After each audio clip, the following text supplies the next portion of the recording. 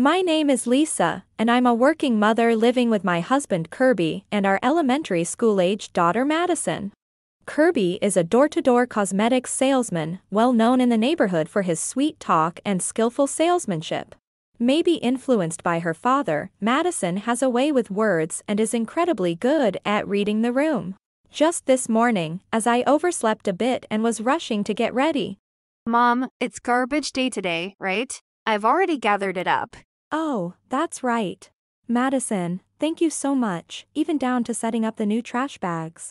Well, I am your daughter after all. I also took care of the dishes, so I'm off now. Thank you. Take care. Madison is an incredibly efficient and helpful child, which is hard to believe for someone in the lower grades of elementary school.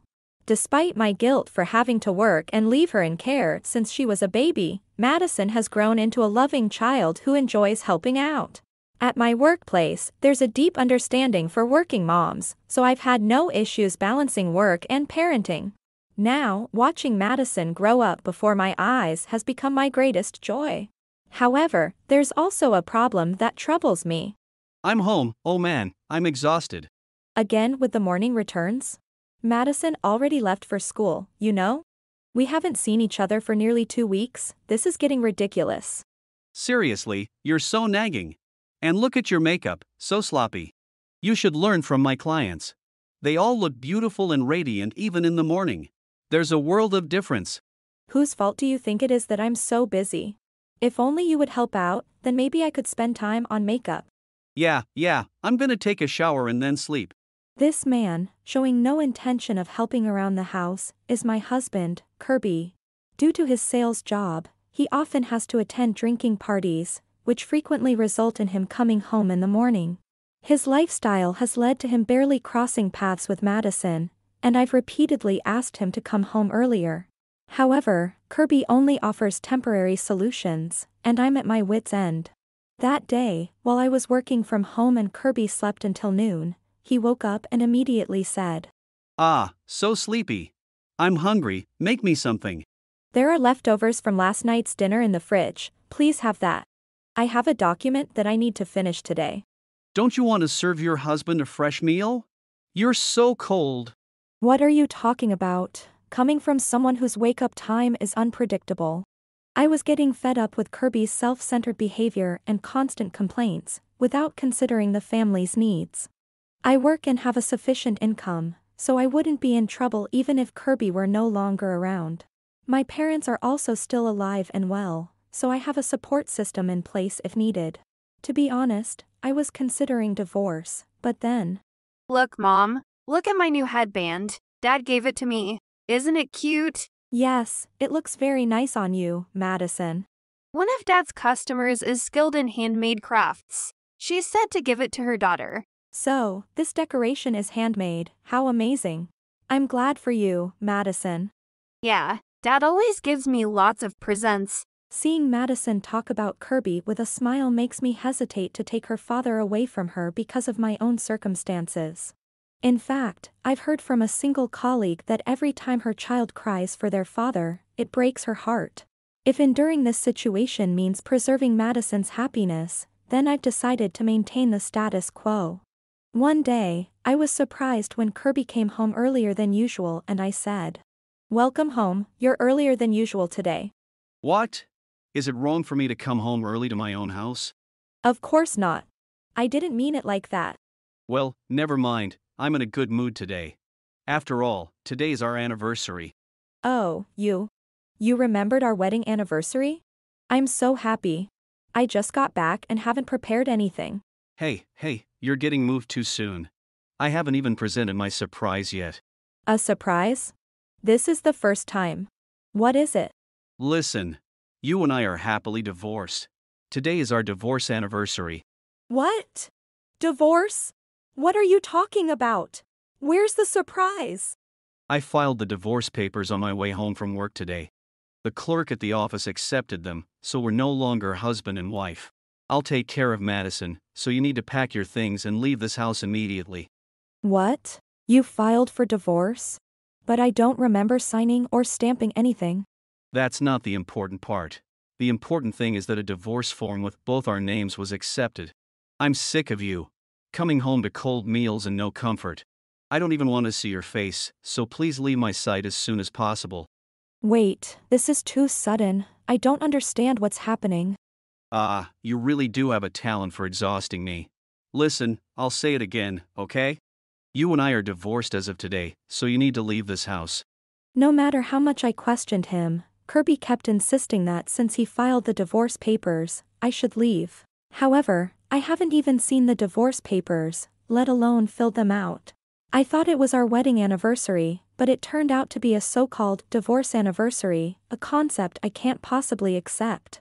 After arguing for nearly an hour without reaching an agreement, I sighed out of exhaustion and said, I understand what you want to say. But are you really okay with this? Ha! What do you mean? I don't need your concern. If that's what you say, fine. But don't come to me with regrets later. You're being so roundabout. I'm just fed up with you and can't take it anymore. I won't regret it. If anyone will, it'll be you, wishing you had been more devoted to me.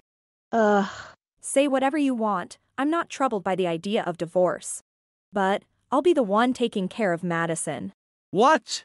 Madison is mine, isn't she? She's so attached to her dad.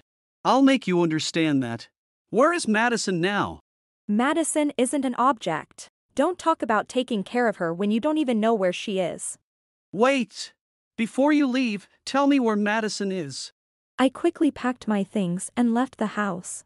After spending some time at a cafe, I picked up Madison from her friend's house where she was playing and then went straight to my parents' house. A few days later. Hey! I know you're here. Give me back Madison. Please, don't make a scene in front of the house. It's disturbing the neighbors. Then just hand Madison over to me quickly. I said I would take care of her. I also said that I would be the one to take care of Madison, didn't I? Besides, Madison has said she wants to stay with me. No way! Lisa, just because I, who adored you, have given up on you, doesn't mean you can lie. Face reality. You can't make Madison miserable with your selfishness. I could say the same thing to you. That's right. I really want to live with Mommy. I hate Daddy. Madison, but you said you loved Daddy. Are you being influenced by Mommy? What are you talking about? I like the Daddy who loved Mommy. Mommy isn't happy when she's with Daddy. If Daddy doesn't care about Mommy anymore, then I don't need Daddy. Wait, Madison. That's because Mommy was being too selfish. You get scolded when you're selfish, right? I was just pointing it out to Mommy. The selfish one is Daddy, right? You hardly ever come home. Mommy does the work, takes care of the house, and looks after me, always saying she loves me. Daddy, you just give me presents. Mommy is priceless. Where did you learn to say that? Madison, please don't misunderstand me. It's true I've been busy with work and haven't been able to give you much attention. But my feelings for you are genuine. The sentiment in the gifts is priceless. Daddy, at least your white teeth and your words are genuine. I've always polished them well, both my teeth and my sales talk. So that's how you've been getting along with so many women. Quite an accomplishment for a family man, but Madison doesn't need a daddy like that. Lisa, did you tell Madison such things? I can't believe it. I'm disappointed in you as a mother. What are you talking about? I would never say such things to my daughter. That's right. You don't have to tell me for me to know. It's a woman's intuition. Trying to attract Daddy's attention by lying to his daughter, those women are quite something. Is this child really Madison? Where's the little girl who used to run after me, calling Daddy? Anyway, I haven't betrayed Mommy. It's all a misunderstanding, Madison. Enough. Stop lying to Madison. We have gathered plenty of evidence of your infidelity. Exactly. I have the photographs as proof, and here's the mistress too. Ow, that hurts. Let go, big brother. There's no better evidence than this. Be prepared, we'll be demanding a fair amount in alimony.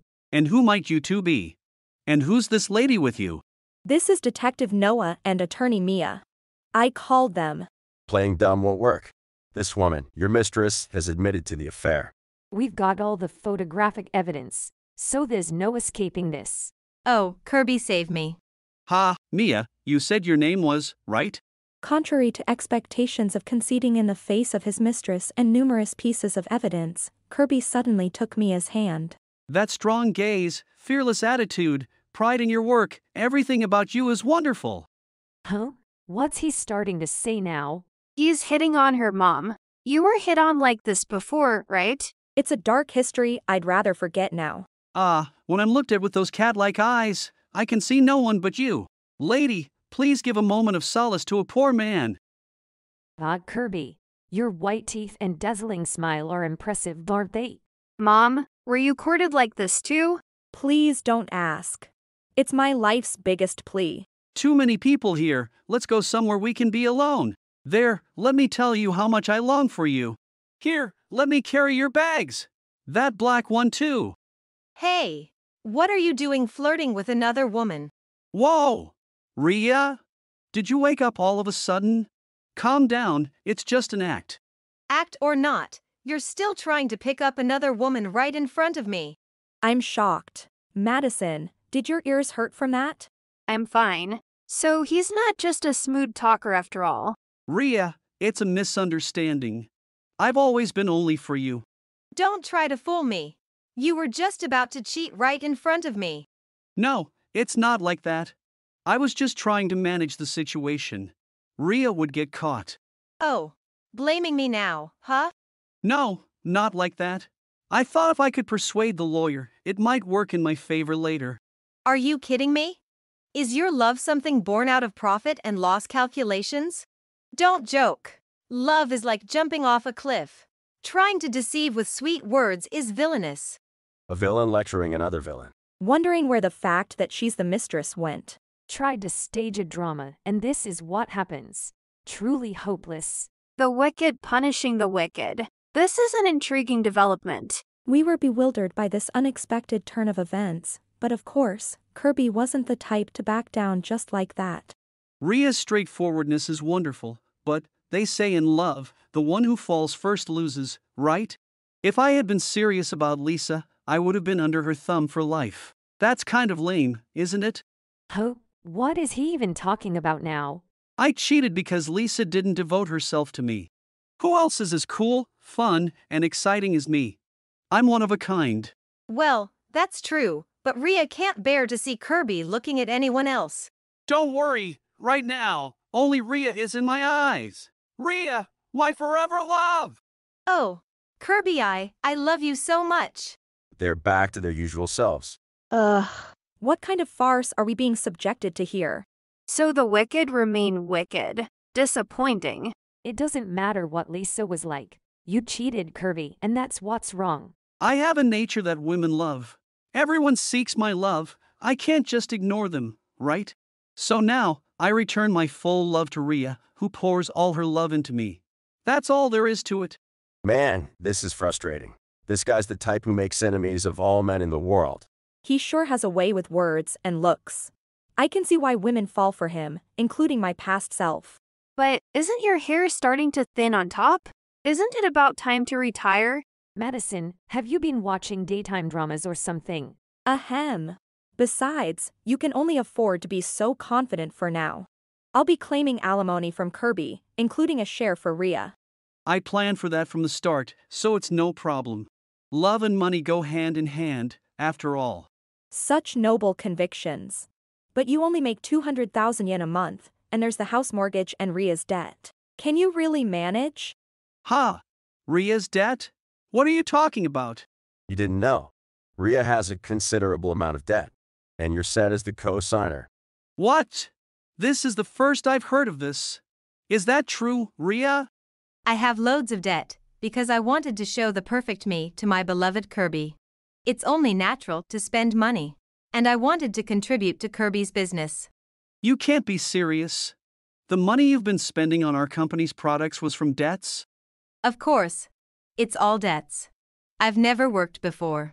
So the sales you made are ultimately coming back to haunt Kirby. Quite the boomerang. Not much of a salary, and on top of the mortgage, you have the debts of someone who's not even family. Your life's in a tight spot. Well, do your best, I guess. Finally realizing the gravity of my initial question about whether he'd be okay with the divorce, Kirby began to panic. No way. Ria, it's not too late, let's start working together. If you love me, let's share the joys and hardships together. Ahaha, Kirby, you're too funny. My job is to support Kirby, that's settled. Oh boy, you're stuck with quite the character there. My condolences. Well, I happen to know the people you owe money to, so I'm going to take you to do them now. Where? I want to go too. Sounds fun. Madison, you stay home, okay? Mommy will buy you a strawberry cake. Wait! Going to the debt collectors, this can't be good. We're going to meet those scary men? Ria doesn't feel like it. I knew it. Lisa, let's start over. I was completely in the wrong. Such a complete scumbag. Sadly, the spell you once cast on me has long since been broken. Why don't you try casting it on the gentleman we're about to meet? Good luck. Kirby loves everyone? Wow, so global. It's not about being global. Madison, convince Mommy, please. Madison is local, so I can't listen to anyone but Mommy. Sorry. Did she just casually drop the opposite word? Madison, what's your IQ? All right. No more shouting. Let's go gracefully. Departure time. Somebody, help me.